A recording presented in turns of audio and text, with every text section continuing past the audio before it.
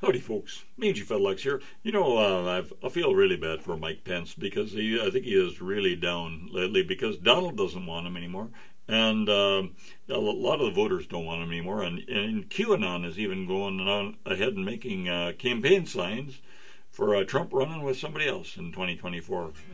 Dead person, but it's still somebody different. So anyway, could it get any worse? Well, yeah, actually it could get quite a bit worse, and I was able to think of some ways to make it worse. So I thought I'd make a song about that, and then Mike Pence could listen to this and go, well, the last part there hasn't happened yet, so he could at least feel better that it's not as bad as I thought it could be. Mike Pence must feel awful. You see it on his face.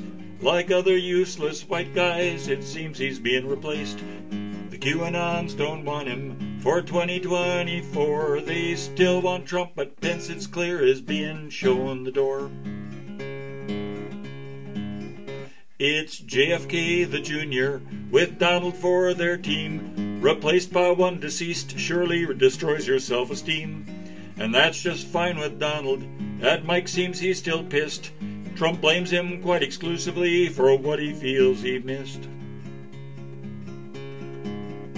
It's insult paired with injury domestically for Mike. His Karen bought a 9-volt wand and told him take a hike.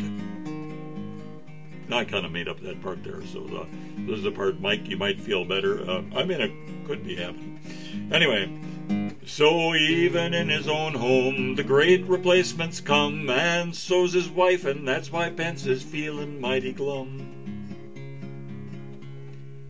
It's hell to be redundant.